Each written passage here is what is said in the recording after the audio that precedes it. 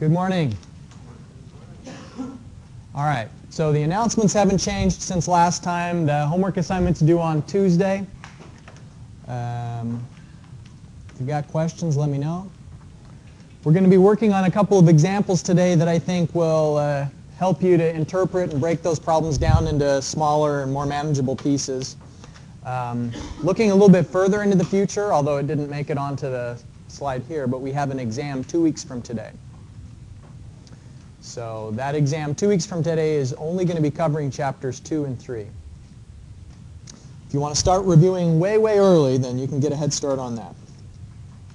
All right, so let's take a look at a couple of key points from the homework problems that you're needing to solve, just to refresh your memory a little bit about how you solve these problems of hydrostatic forces on a flat surface.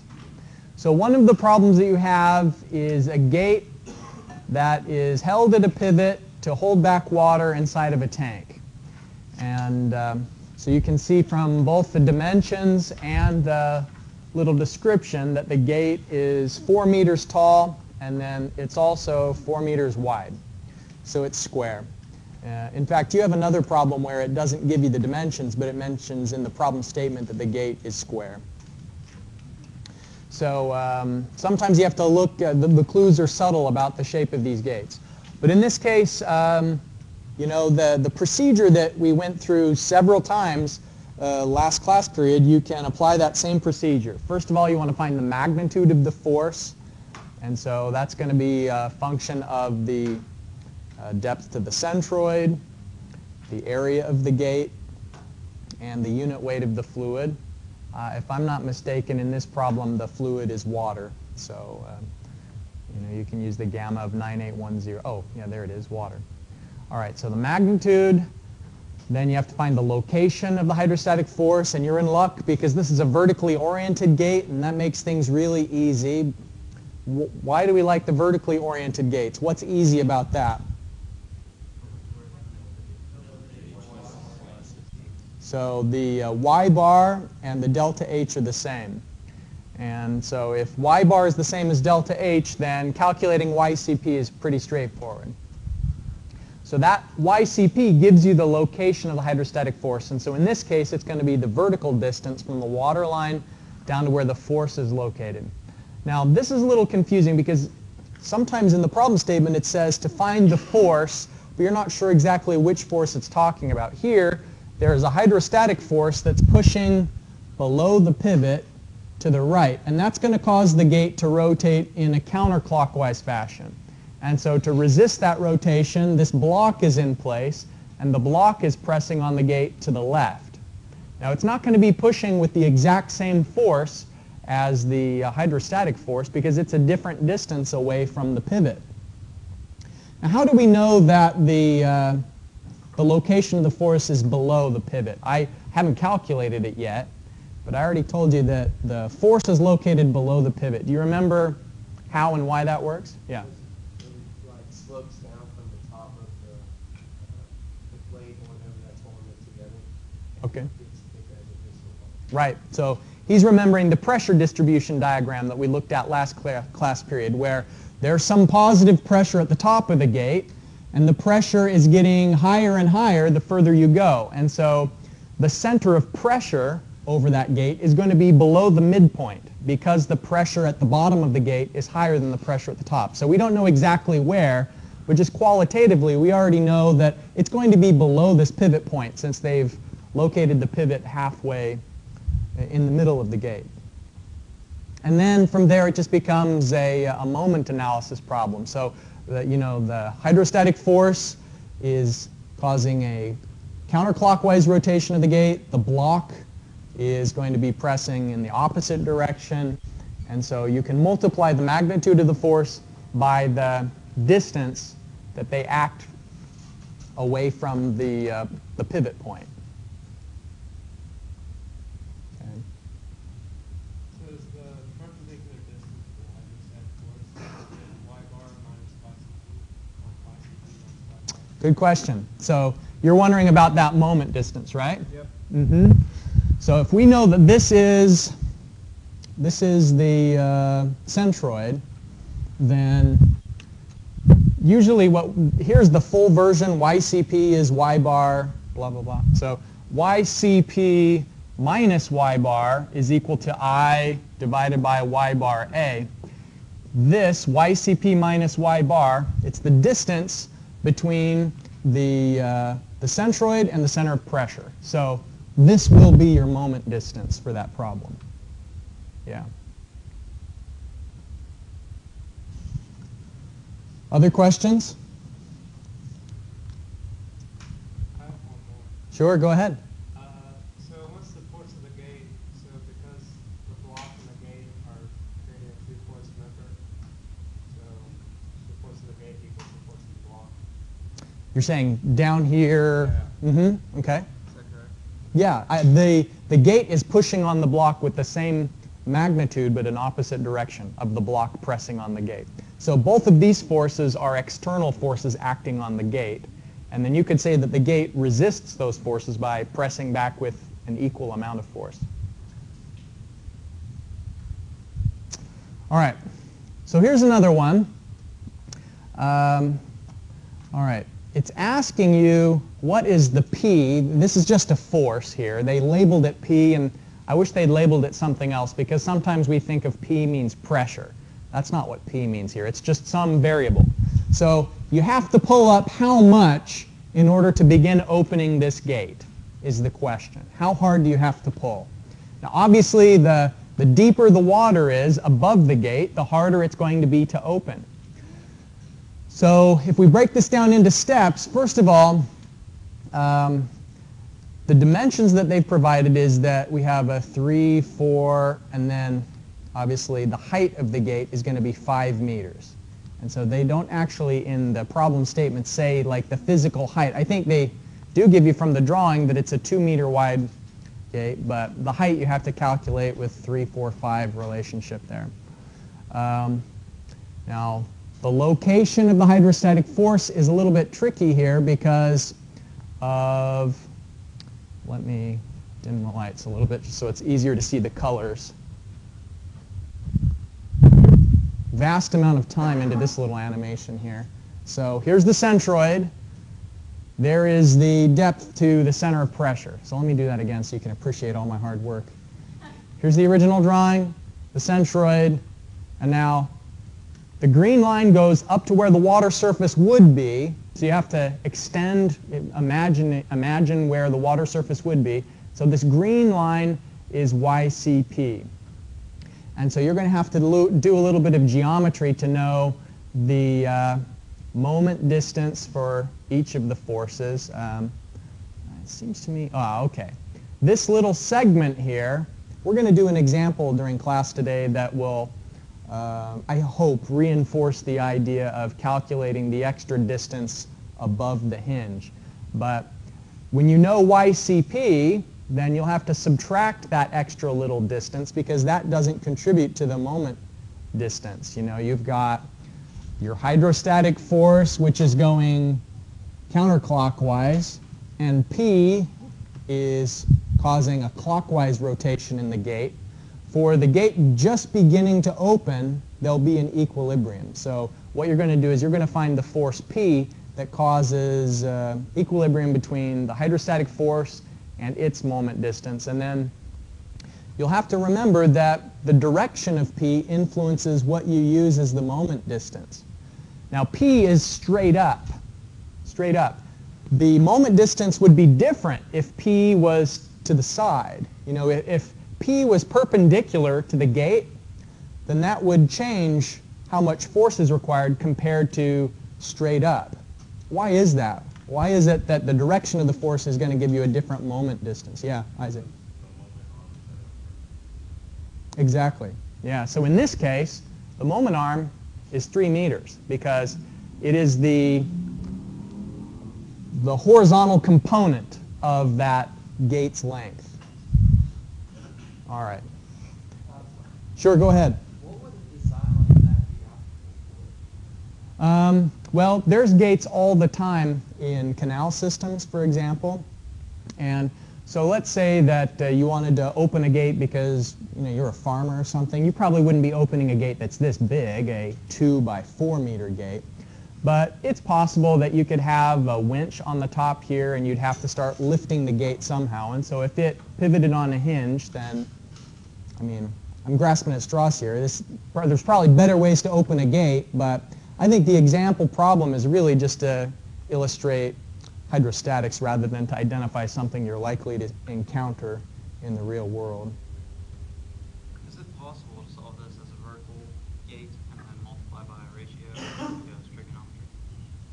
So you're saying to solve it as a gate that's oriented straight up and down? And then multiply by a ratio? I don't think so, but I could be wrong about that. But I think I don't think that would work because the location of the force is different when it's inclined than if it was vertical, the YCP distance. There may be a shortcut. I'd be interested to see you try it and then see if it works out both ways. All right, any other questions? All right, so last time in class we had this 2 by 3 meter plate that was oriented different ways in the water. First of all, it was vertical, then it was at an angle, and now I want to take it to the extreme. What if instead of being inclined, what if the plate is completely horizontal? I want to illustrate how you should calculate the equivalent forces when you have a horizontal plate like this. So it says here, step 1, find the equivalent hydrostatic force acting on top of the plate. Okay, so 1, the hydrostatic force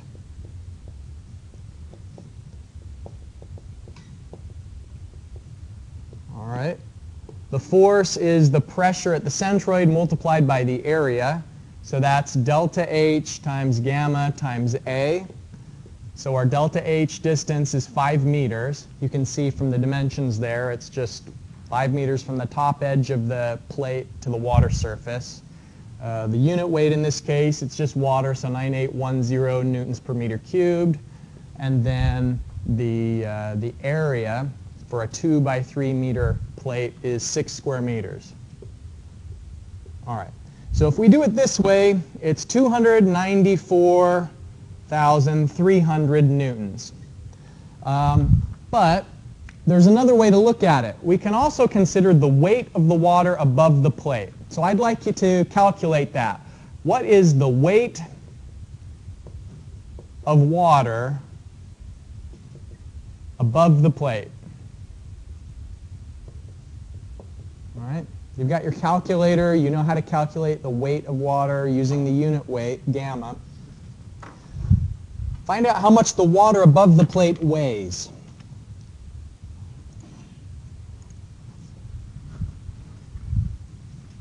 So our basic formula for this is that the weight is going to be equal to the volume multiplied by the unit weight of the water. So you have to say, what's the volume of water above this horizontal gate? And so it's going to have a area of 2 meters by 3 meters. And then since it's 5 meters below the surface, then that will give us the vertical component of that element. And then you multiply it by 9810 newtons per meter cubed. So you probably saw the direction this was headed in. The hydrostatic force acting over an area due to pressure gives you the same answer as the weight of water above the gate.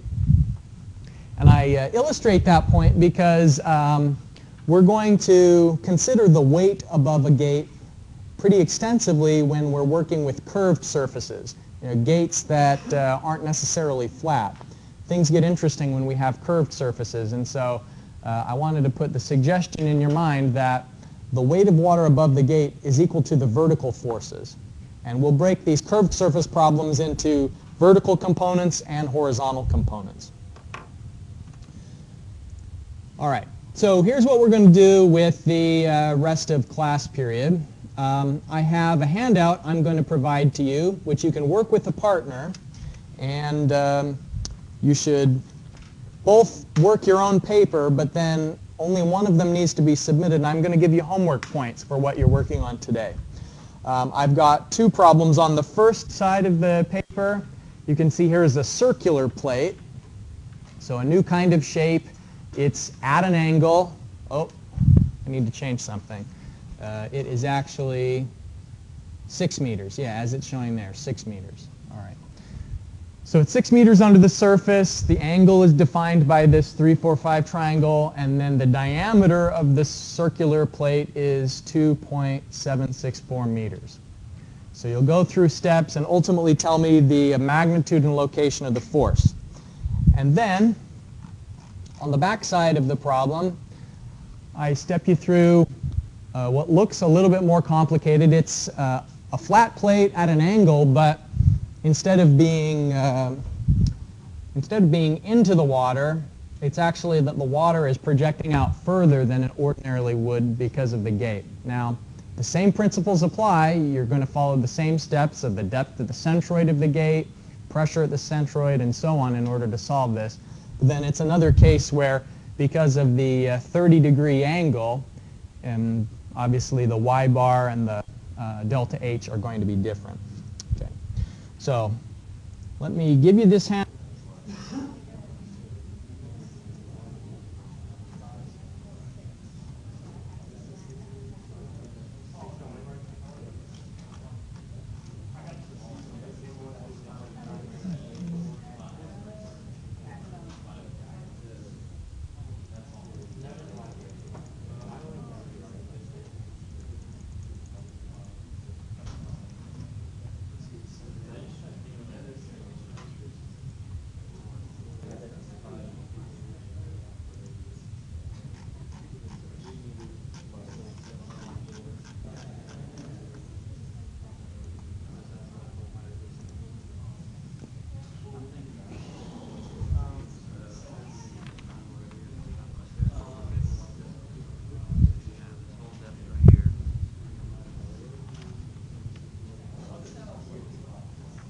I think by now most people have already finished the first problem. So the delta H was 7.1056. The F is 418 kilonewtons. Area moment of inertia, 2.865 meters to the fourth. And then YCP, 8.936 meters. All right. Great. Question 2. Sorry to kill the mood.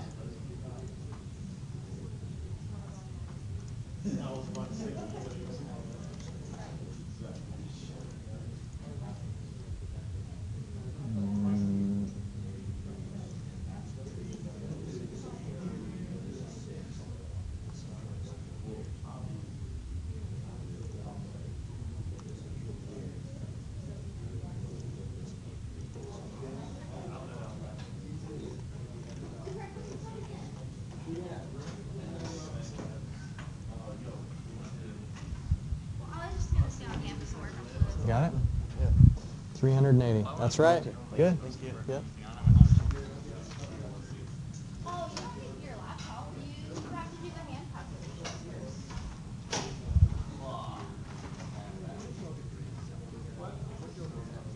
We got 380 calendar.